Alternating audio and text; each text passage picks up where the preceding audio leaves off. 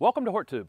My name is Jim Putnam. This is the third video in building this propagation house in my backyard. I did a series like this last year, just in case this is the first video you're finding.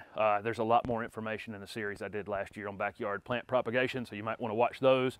And this is the third episode this year, building this metal framed house. In this episode, I'm going to build the end walls on both ends, so we have a place where first of all, it makes it more rigid and it creates doors, you know, on that side over there. I don't really need a door, but it created a door on this side for me. It also creates a place for the plastic to wrap around the frame and be stapled to the end wall to keep the plastic tight and keep the plastic on the house. So that's the point of building these end walls. And I still need to bolt these hoops down to the frame. So I've got to drill some holes through the wood and through the metal and get those bolts in so this doesn't fly away. That's going to leave me with just a few steps to get started propagating. I'm going to have to put the plastic on the top of it. I got a shade cloth in from Amazon that'll go over top of that plastic. And this thing needs to be anchored to the ground. When you put plastic on anything, the wind can turn it into a kite really quickly. So I'll show you all the different ways that I can anchor this thing to the ground in the episode where I put the plastic on the house. But at the end of this one, we'll have the end walls on and have the frame actually bolted all together. And that'll put us very close to being able to start propagation. So the first thing I'm going to do is find the center of this board that goes across here, and it happens to be right at 69 inches right there.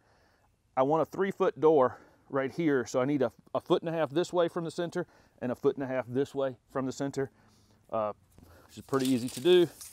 Use my tape measure and go from the center right there, 18 inches right there, and 18 inches right there. Okay, that's my mark for my 2 uprights that frame in my door. One will go here, and I'll use a level on the side of it to make sure it's straight up and down, just like that. And then I'll actually mark the back of it right here at the height of the house. So right on the top of it, just using a screw and making a mark on the back of this board right here for my cut line.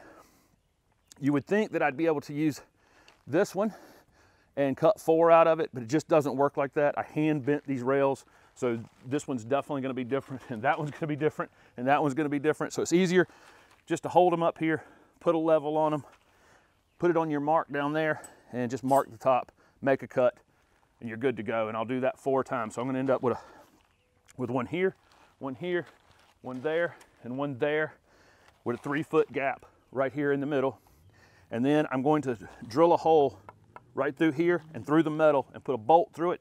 And then down at the bottom, I'm going to screw it down, or toenail it, I guess is what it would be called, but I'm going to use a screw at an angle and screw this to the bottom frame. Okay, so all 4 of the center uprights are in. I just used my skill saw after I marked them by hand. Like I say, I got to mark them all individually because they're not the same measurements, not even close really. I drilled the hole in up here at the top and ran a carriage bolt through that.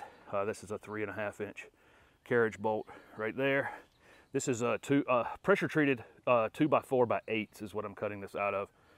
And then it's screwed in from both sides right at the base. I also took the time to go ahead and drill through here and through this, and have a bolt running through the frame right there. As you can see, I haven't tightened any of these bolts down yet on this entire frame. I'll do that after I'm finished with it, but there you go. And that makes a perfect little 3-foot opening here. Now I'm going to put a piece here and a piece here, and then do the same thing on the other side. So I've got 4 more uprights to put in. So now that step is complete. Again, it's drilled in the top, bolted through.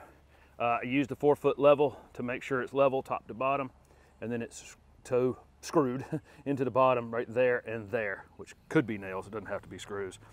These are 2 feet apart. I measured 2 feet out here for no particular reason. That was just a measurement I used all the way around. All of those are 2 feet and 2 feet and 2 feet apart over there. So all my vertical pieces are in here, and the next thing I need to do is create a frame that goes to there and goes to there and goes to there and goes to there, like that.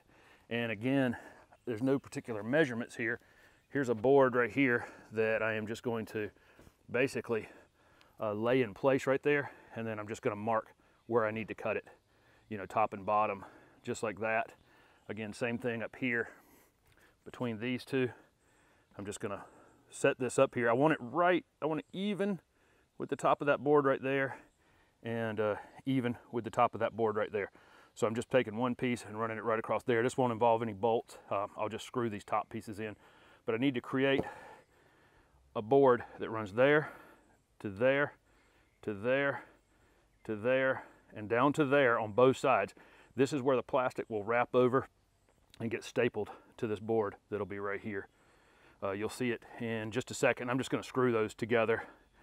And then I'm gonna put one additional board right across here, and that will create a little bit of a vent right here. If we can cut the plastic out if we need to, if it's getting too hot in this house later. Holly's not being very helpful. She's just laying over here in the grass. These other ones that I bent over here, I'm actually gonna use on my vegetable garden in the fall and build a little hoop house out of that just to extend the season on my vegetables, or even extend it into the early winter with some leafy greens and that kind of thing. But I'll show you when I get to that. Okay, here's the end wall on this thing. And again, all I did was hold these boards up here and make a mark. And then I screwed them in place, you know, right there. And this is perfectly even across the top right here going down. You know, all these are just evened off. The plastic will come around and it'll get stapled along the top of this board all the way across. But the house is very rigid now. It looks great. I mean, it's a tiny little greenhouse, but it's gonna look fantastic.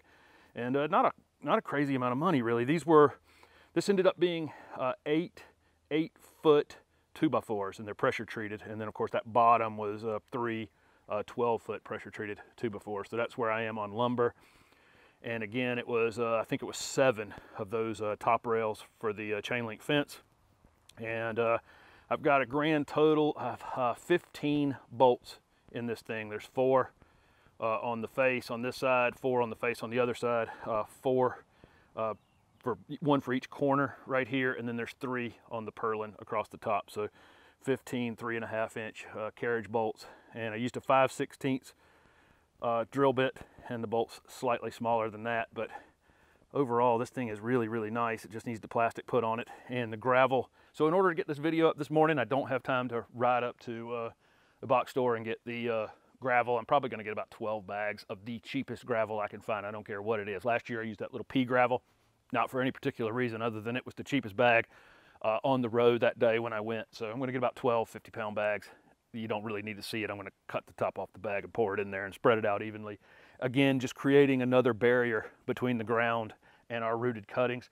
That plastic will never lay flat, and it will collect a little bit of water, and that gravel just helps us not have sitting water in that greenhouse.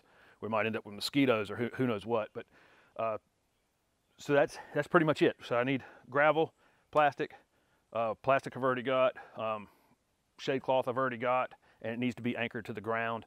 That'll be in the 4th video, and then the 5th video we'll start on cuttings. I think I'm going to, somebody had asked about will I show potting them up and what I use to pot things up. So I think what I'm going to start with as early as next Thursday or Friday, I think I'm going to root a bunch of lantana.